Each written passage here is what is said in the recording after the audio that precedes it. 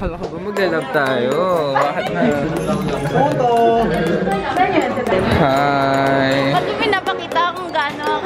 Hoy, breakfast. This is our breakfast. Hi! Guys, this is my seatmate, Jana. Hello everyone, and today it's currently 6:07 a.m. and I'm on the way to school. Today I'm going to show you a typical day in the life of a STEM student. There are a lot of things that are going to happen today. We have a laboratory experiment or an activity in General Biology 1, and I think that's the highlight for today, so make sure to look forward to that. Let's go.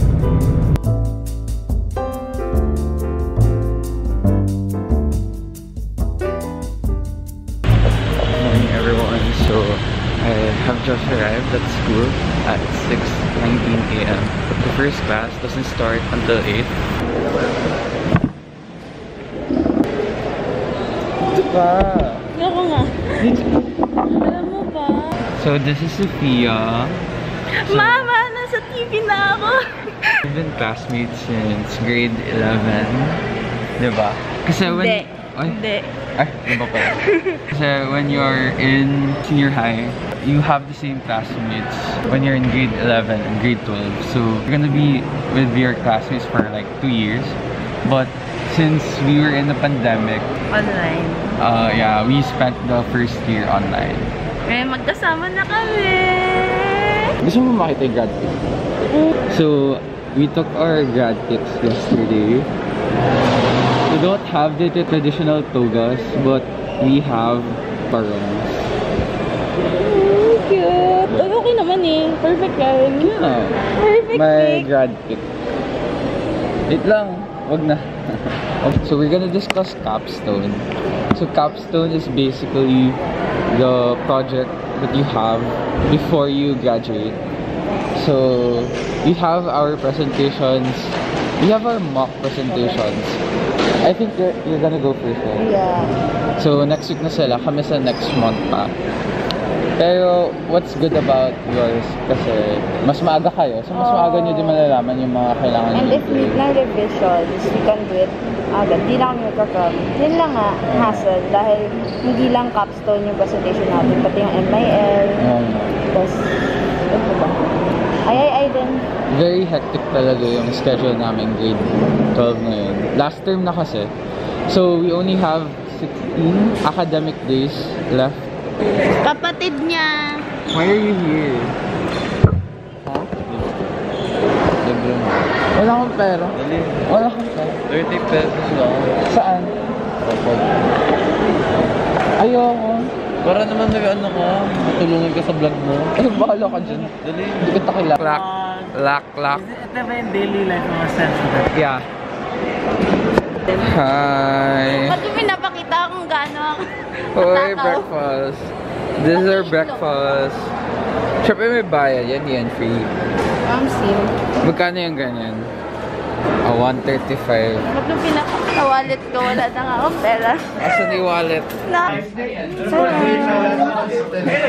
You're their program teacher. I'm their favorite advisor. Yes. And the last.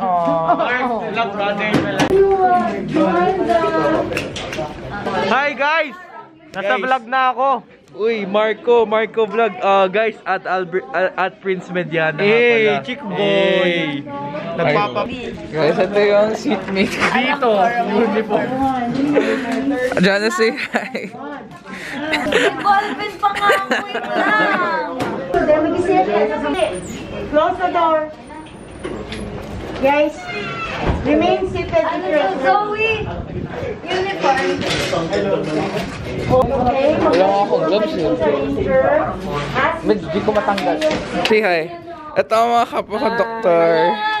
Cheers! Lahat kami nakalap. We're getting ready for the front line. Yan, say hi. Hello.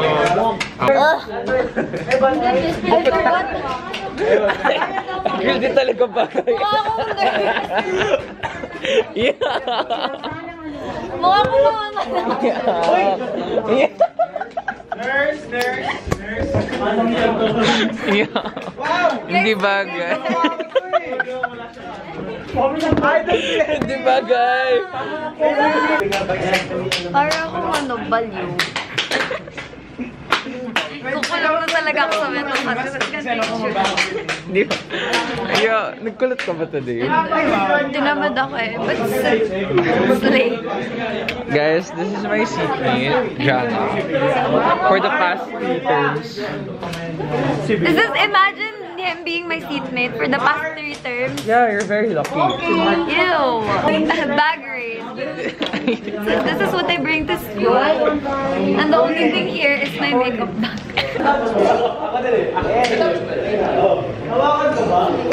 Allow for 3 minutes or so, and by that time, the frog would have been unconscious.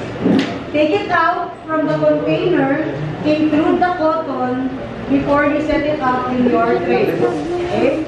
Para naamoy pa rin niya yung chloroform while it is set up.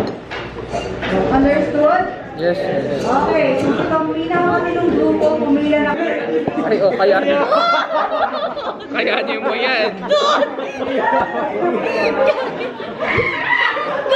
Kayanin mo yan. Jana. Nabuksan niya na.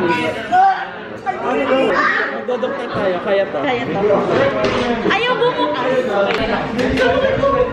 I'm done with my frog.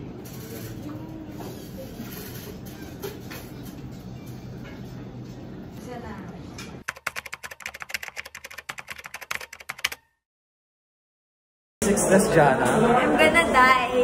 Why are you gonna die? Because it's so hard. And then yung time. The time limit, right? Yeah. Time pressured, right? Yeah. Don't take STEM, guys. Hardest subject in STEM. Physics.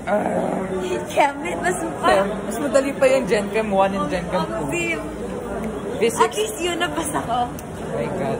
Tapos ano, perfect yan sa test. Ikaw.